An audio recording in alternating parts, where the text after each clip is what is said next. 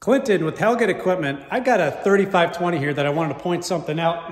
I see this often with tractors that are traded in here or used tractors that I pick up for inventory. When I go to work and I start inspecting the tractor, looking around, make sure everything is okay. One of the things I notice, especially on this 3000 series tractor that has this adjustability in the loader and some of the 4000 series tractors, is that there is an adjustment bolt right here that should be sitting right against this cast piece. Okay, this is the bracket that will move up and down, okay, when you park your loader.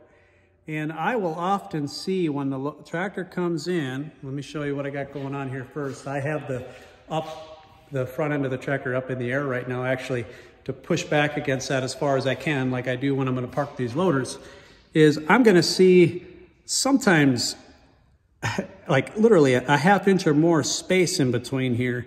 What's going to happen when it's like that, and that happens because when the tractor is new and as you start to use it, there starts to get play in some of these joints, and that's there to adjust that as you use your loader to take that play back up.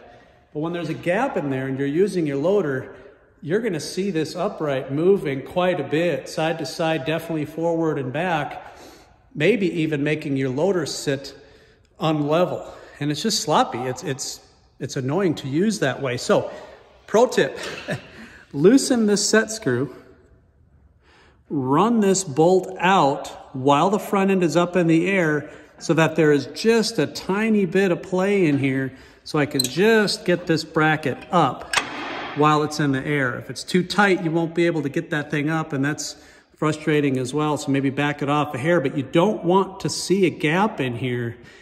Another thing, if that thing's never been lubricated, this one does have a grease fitting on it.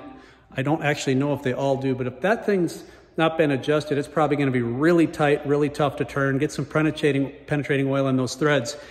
Make that adjustment. It's going to make your loader work a whole lot better. Thanks.